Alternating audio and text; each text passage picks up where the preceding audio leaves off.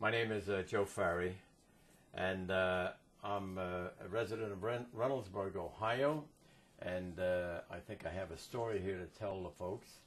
I happen to be on the USS Compton in 1945, and in our story here, we passed mail on to the Missouri and the Iowa and the Missouri, and we were passing mail on to the Idaho, the battleship Idaho, when they put a hole in the side of our destroyer.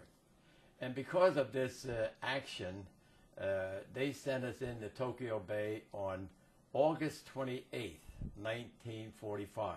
That was 5 days before the surrender, along with the USS Piedmont. That was a repair ship to repair the damages of our ship.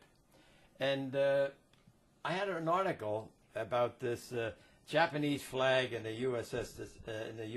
Dispatch, or the Dispatch paper, and I said, my God, I have the first American flag that flew in Tokyo Bay, and it was in there because of the result of that accident.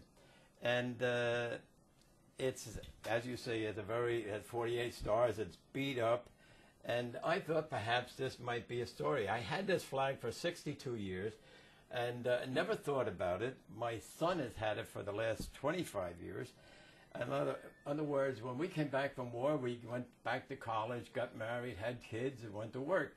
Forgot all about it, but I was 22 years old. I didn't realize the significance of this flag. Perhaps today it might have some relative value, or at least historical value.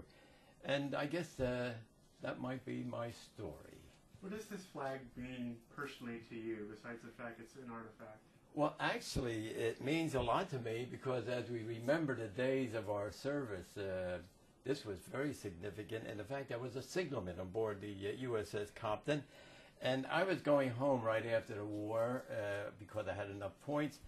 And I happened to be on the bridge, and I asked the officer, I said, can I take this home as a souvenir?